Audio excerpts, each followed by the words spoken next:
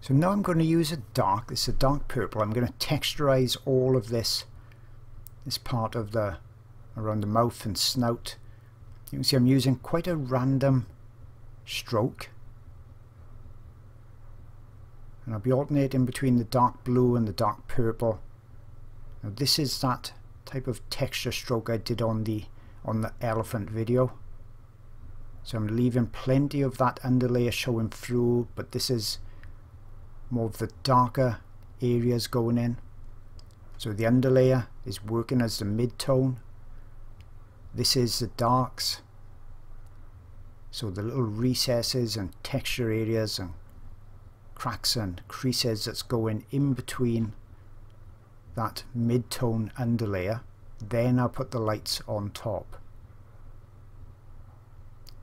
So this technique is fairly fast, and this is the way that I use to create that texture without taking hours or weeks to try and duplicate the photo, and I think it's still going to give me that realism in the end in a much quicker technique.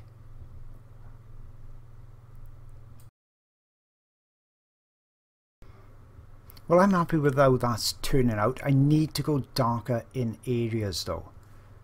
So that's where I'm going to come back on top now. I'm going to use a nice sharp black, and I'm going to do that same texture technique in those dark areas. The benefit of pastels, yes, we can go light over dark, but we can also go dark over light.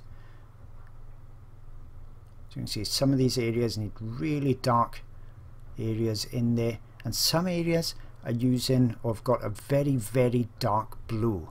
Now I haven't got that in, I've got a few sets of pastels and none of them have got an extremely dark blue, which is almost black, but it's still very vibrant blue. So what I'll do with that, I'll put in plenty of this black pastel, and then I'll come in with a blue pencil and just layer that colour on top, just to get that nice punchy blue.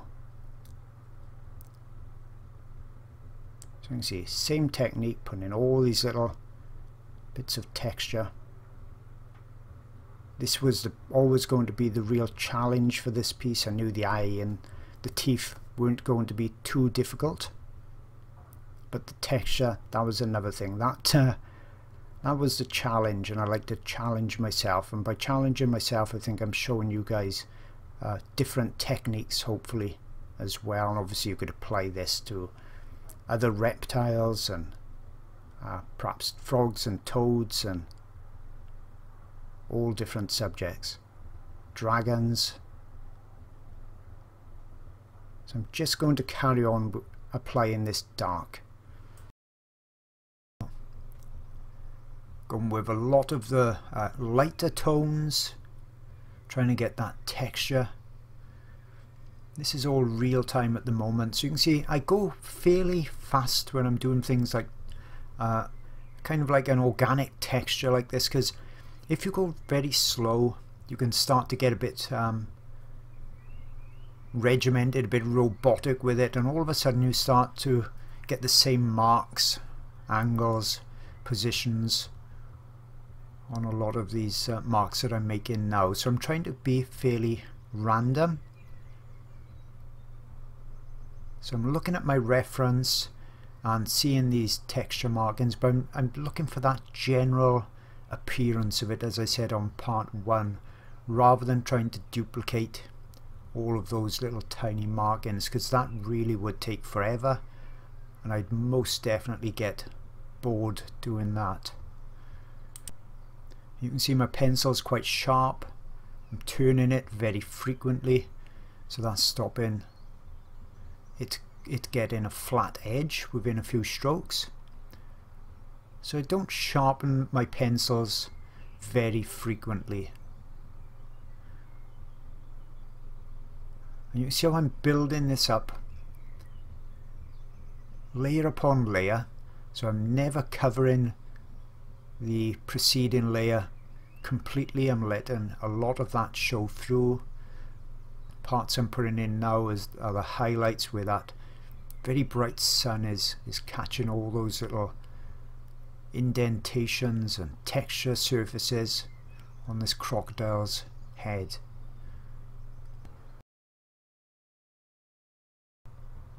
I've got a few lines in here as well. It's not all these small marks, so just popping a few of those in.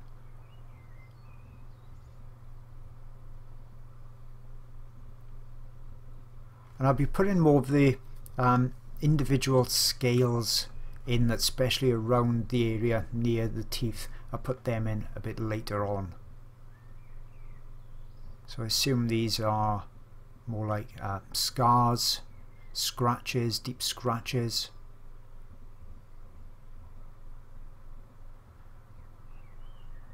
And then I can come back, starting again with that texture. So you can see I've switched to a blue pencil. There's lots of different colours on here. That's what's making it really interesting, rather than it being just a grey crocodile. And these marks are coming down towards the mouth as it's going lighter and lighter. Another one of those scars or scratches.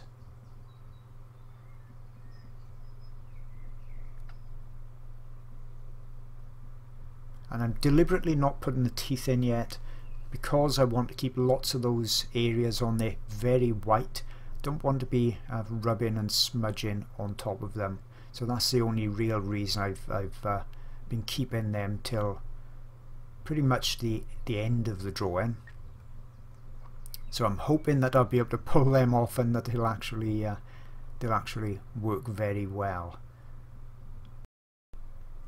Building another layer, going on top, much lighter now. Obviously this is just a pure white at the moment, but you can see how it's because all those other colours are in between these marks. It's again that general, still got a general greenish look to the area that I'm working on now.